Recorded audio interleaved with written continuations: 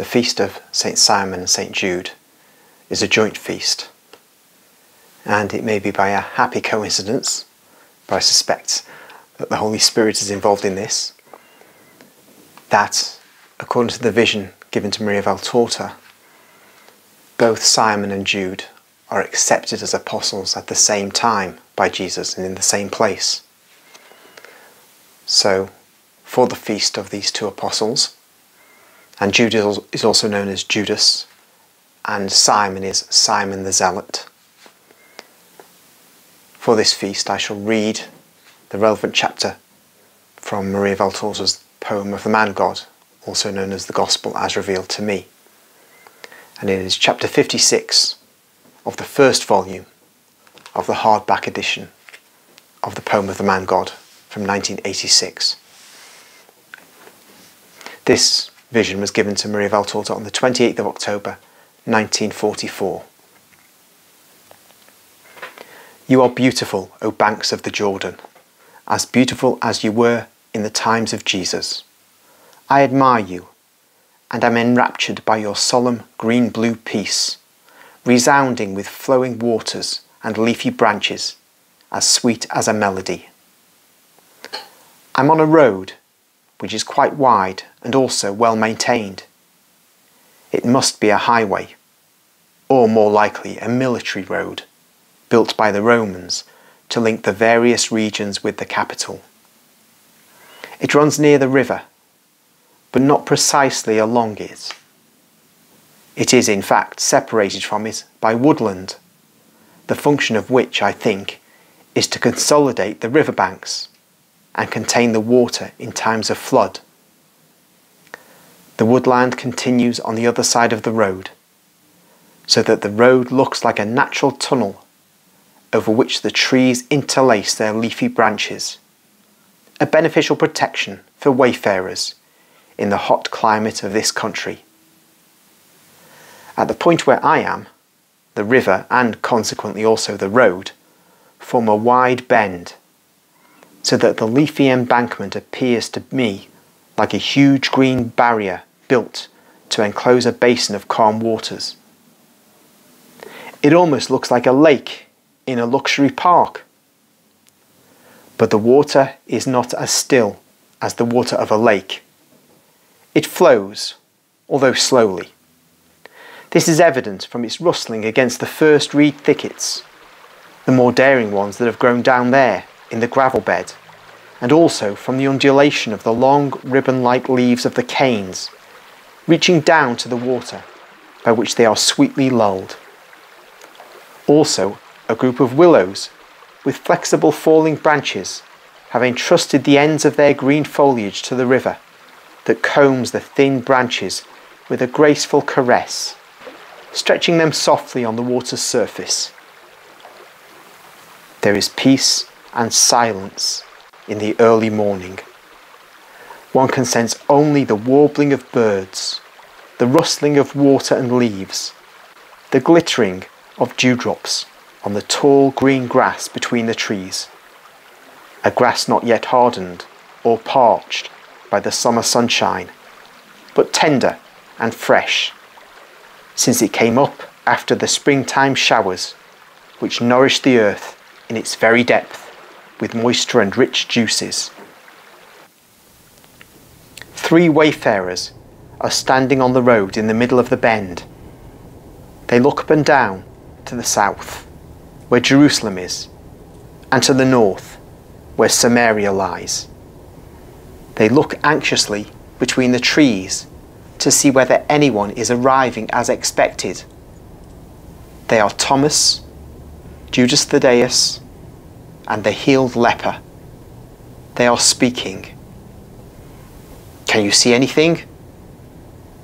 No, I can't. Neither can I. And yet this is the place. Are you sure? I'm sure, Simon. One of the 6 said to me when the Master was going away amid the acclamations of the crowd after the miraculous healing of a crippled beggar who was healed at the fish gate. Quote, "We are now going out of Jerusalem. Wait for us 5 miles between Jericho and Docco, at the end of the bend of the river, along the road, in the woodland." End quote. This one. He also said, quotes, "We will be there in 3 days' time at dawn." Unquote. This is the third day, and we've been here before dawn. Will he come? Perhaps we should have followed him from Jerusalem. You were not yet allowed to mix with the crowd, Simon.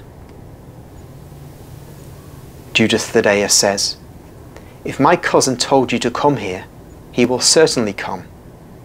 He always keeps his promise. All we can do is wait." Have you always been with him? Yes, always, says Jude. Since he came back to Nazareth, he was my good companion. We were always together. We're about the same age. I'm a little older. And I was the favourite of his father, who was my father's brother. Also, his mother was very fond of me. I grew up with her more than with my own mother.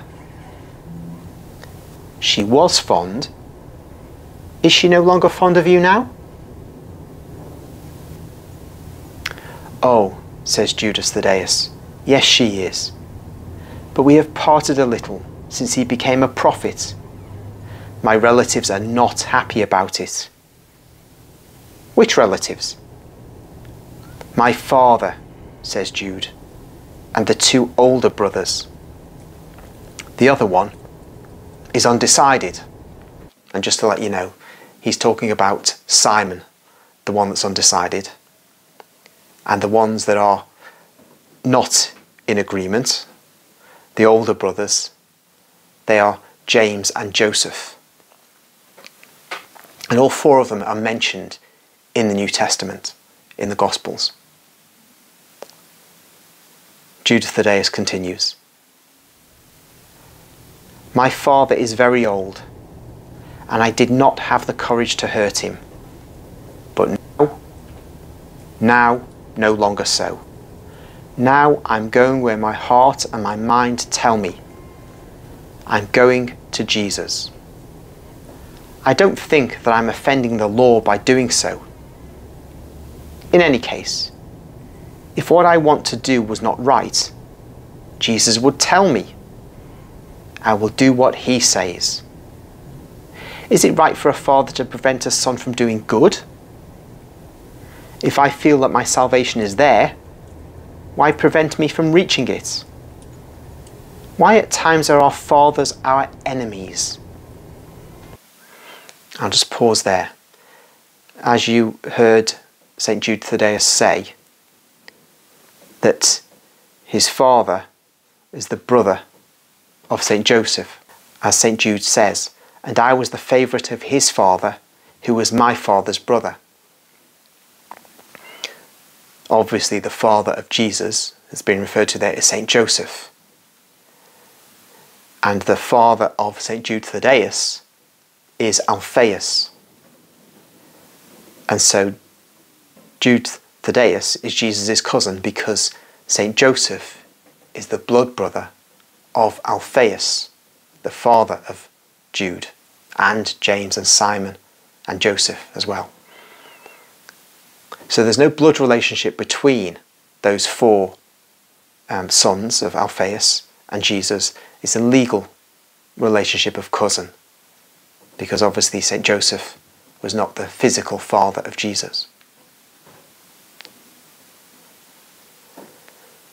So continuing, Simon sighs, as if he were overwhelmed by sad memories. He lowers his head, but does not speak. And again, to interrupt, just in case I'm confusing you, because I mentioned a Simon already. I mentioned Simon, the brother of Jude Thaddeus, who's been speaking thus far.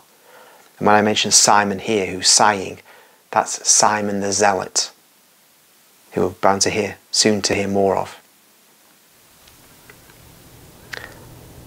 Thomas replies, "I've already overcome the obstacle. My father listened to me, and he understood me. He blessed me, saying, 'Go.' May this Passover be for you the liberation from the slavery of waiting. You are fortunate because you can believe. I will wait. But if it really is him, and you will find out following him, then come and say to your old father, come, Israel has the expected one. You are luckier than I am, and we always lived beside him, says Jude. And we in the family do not believe. We say, that is, they say, he's gone mad. Again, just a pause. That may remind some of you of the incident that's recorded in more than one gospel, where the family of Jesus and the Virgin Mary come down to get Jesus because they feel he's lost his mind. And that's when Jesus says, my mother and my brothers are my followers, not my blood relatives. That's in response to the one who says your mother and your brothers are outside. And Protestants often use this to say, well, look, how do we speak of the Virgin Mary in such exalted terms when she was coming down to retrieve Jesus because she thought he was mad like the rest of the family, let alone these other family members or her other sons, as well as other family members. Well, I've explained how they're not sons. They are called brothers, but they are cousins. But what's the Virgin Mary doing coming down to collect him because he's gone mad? Well, she's not.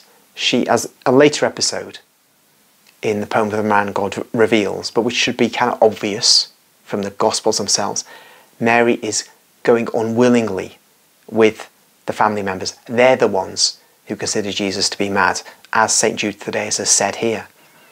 She's not considering him to be mad, and the reason why it's illogical for a Protestant even to think that is because they believe that the Gospels are actually the inspired word of God. Well, in those Gospels, she is told by the angel Gabriel the child she's going to have is going to be the Messiah. So how could she then turn around and think he's gone mad? It's absurd. She's been given a direct message from the angel Gabriel about who he is. So we must disregard that kind of feverish Protestant analysis of the situation and find in the Poem of the Man God corroboration for our Catholic position in relation to the Virgin Mary, and corroboration for the gospel message that the family of Jesus, and that in a broad sense, the cousins, the brother of St. Joseph and his sons, they are hostile to Jesus' mission. It doesn't go on forever like that. For two of them, James and Jude, they become apostles. James a bit later. Simon even later. And Joseph very, very close. Simon doesn't become an apostle. Simon, the son of Alphaeus, does not become an apostle. But he becomes a follower later on. And Joseph, too, Joseph the son of Alphaeus, that is, becomes a follower too. But that's very late. So continuing this narrative. There's a group of people, shouts Simon. It's him, I recognise his fair head.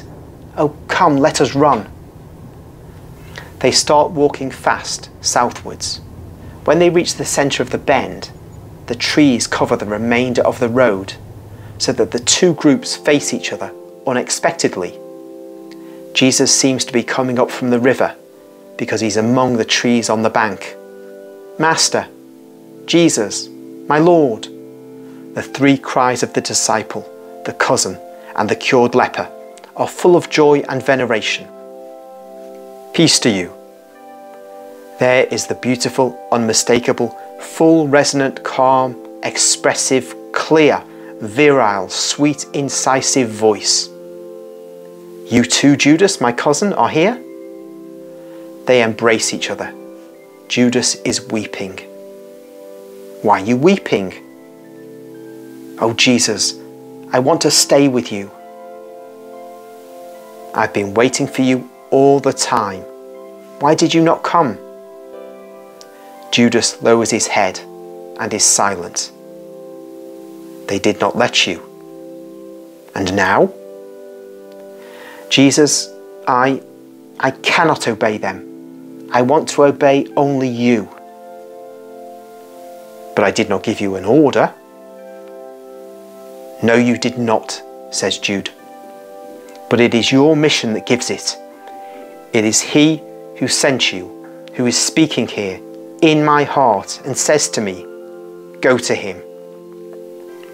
It is she who bore you, my sweet teacher, who with her gentle look, as mild as a dove's, says to me without uttering a word, be of Jesus. Can I ignore that heavenly voice that pierces my heart? Can I ignore the prayers of such a holy woman who implores me for my own good? Only because I'm your cousin on Joseph's side, am I not to acknowledge you for what you are? Whereas the Baptist recognized you, although he'd never seen you here on the banks of this river, and he greeted you as the Lamb of God. And should I not be capable of anything, although I was brought up with you, and I was good because I followed you, and I became a son of the law through your mother, from whom I learned not the 613 precepts of the rabbis, besides the scriptures and the prayers, but the essence of them all. Just pause there. We know that the rabbinic Jews of today, although they have a different religion from the Old Testament religion, it was that of Moses, still they retain some of that ancient faith. And we hear here of the 613 precepts and the prayers, and there are other aspects of rabbinic Judaism which are referred to in the poem of the man God as well. But it's interesting to see that Saint Jude is saying that Mary taught him these things, because we hear elsewhere she was the teacher of the young boys who were growing up along with Jesus in Nazareth in those early years. And your father, says Jesus, my Father, he does not lack bread and assistance.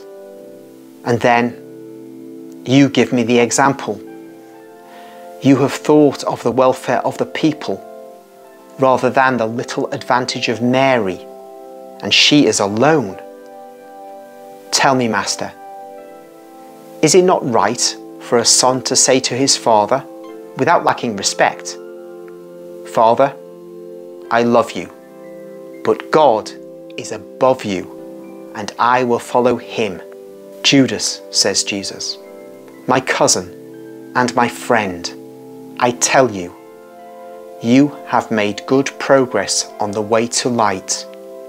Come, it is lawful to speak thus to a father when it is God who calls.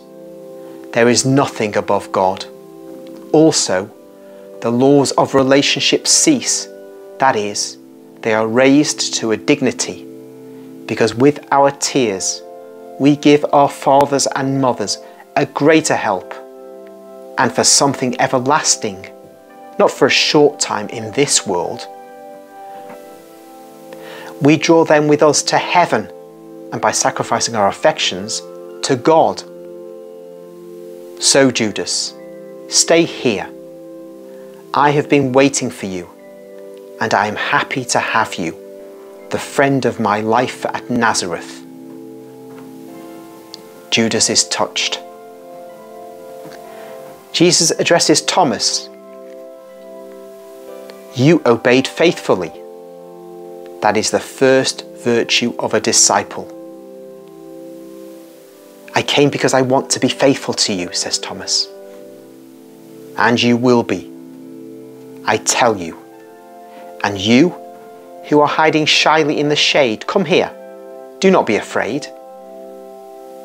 My Lord, the ex-leper is at Jesus' feet. Stand up Your name? Simon. Your family? My Lord, it was powerful. I was powerful too. But bitter sectarian hatred and errors of youth damaged its power. My father, oh, I must speak against him who caused me to shed so many earthly tears. You see, you saw the gift he gave me. Was he a leper? He was not. Neither was I. But he suffered from another disease, which we in Israel associate with various forms of leprosy. His caste was then triumphant. He lived and died as a powerful man at home. If you'd not saved me, I would have died in the valley of sepulchres. Are you alone? Says Jesus. Yes, I am. I have a faithful servant who looks after what property is left. I sent word to him. And your mother? She is dead. The man seems embarrassed. Jesus looks at him attentively. Simon, you asked me, what shall I do for you? Now I say to you, follow me. I will at once, my Lord, says Simon. But let me tell you one thing. I was called Zealot because of the caste, and Canaanian because of my mother.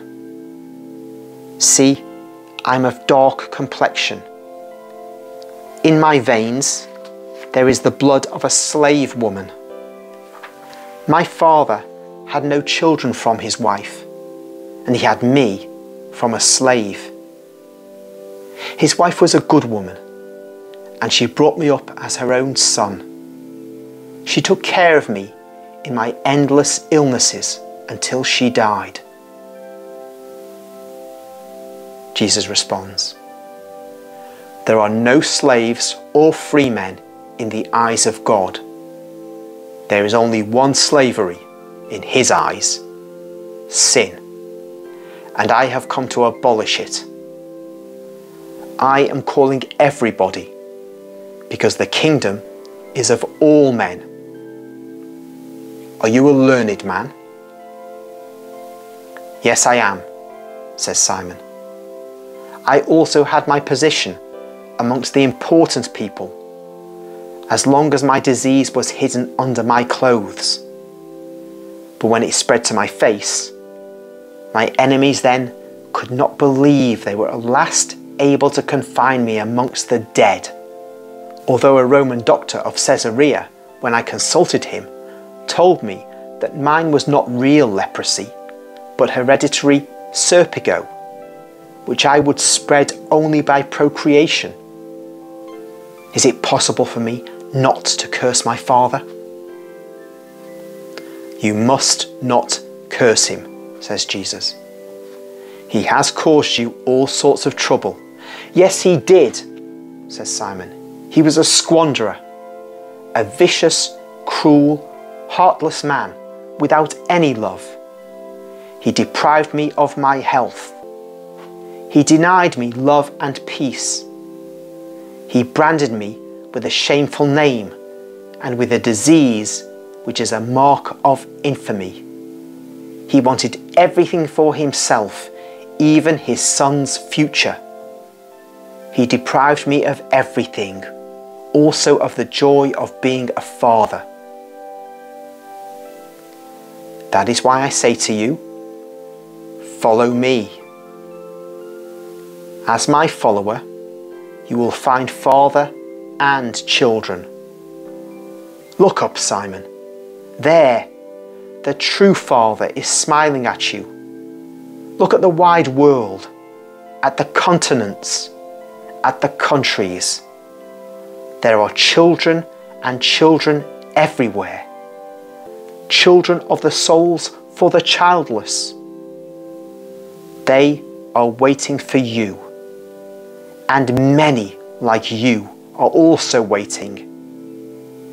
There are no foundlings under my sign. There is no solitude, no difference in my sign. It is a sign of love, and it gives love. Come, my childless Simon. Come, Judas, who are losing your father for my sake. I join you in the same destiny. They are both beside him. He's holding his hand on their shoulders as if he were taking possession of them and imposing a common yoke on them. He then says, "And I unite you together, but now I will separate you. Simon, you will stay here with Thomas. You will prepare with him the way for my return. I will be back soon, and I want the people to be waiting for me. Tell the sick people that he who can cure their illnesses is about to come here. You can certainly tell them that. Tell those who are waiting that the Messiah is among his people. Tell the sinners that he who forgives has come to give them strength to rise." Will we be able to do that? Yes, you will. All you have to say is, "He has come." He calls you. He is waiting for you.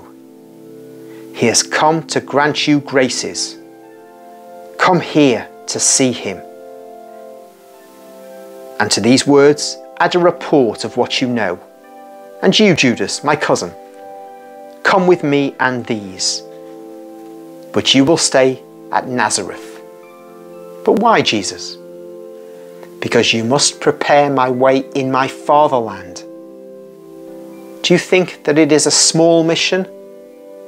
I can tell you that there's not a harder one. Jesus sighs. And will I succeed? You will, and you will not, says Jesus. But it will be sufficient to be justified. Justified of what? And with whom? With God. With your fatherland. With your family. They will not be able to reproach us because we offered good things. And if the fatherland and the family will disdain our offer, we shall not be blamed for their loss. And what about us? You, Peter? You will go back to your fishing nets. Why? Because, says Jesus, I will teach you slowly, and I will take you with me when I find that you are ready. But will we see you then? Certainly. I will often come to see you, or I will send for you when I'm at Capernaum. Now let us say goodbye, my friends, and let us go. I bless you who are staying here. May my peace be with you. And the vision ends.